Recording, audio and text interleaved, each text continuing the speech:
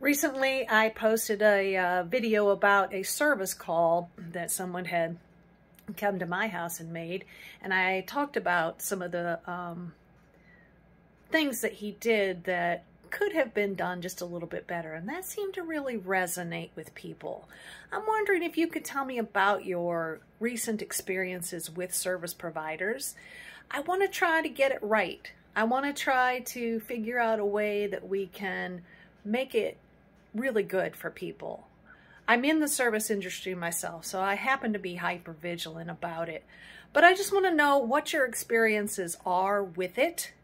And if you could share that with me, that would be great. It would go a long way in trying to figure out how we can make the service industry better.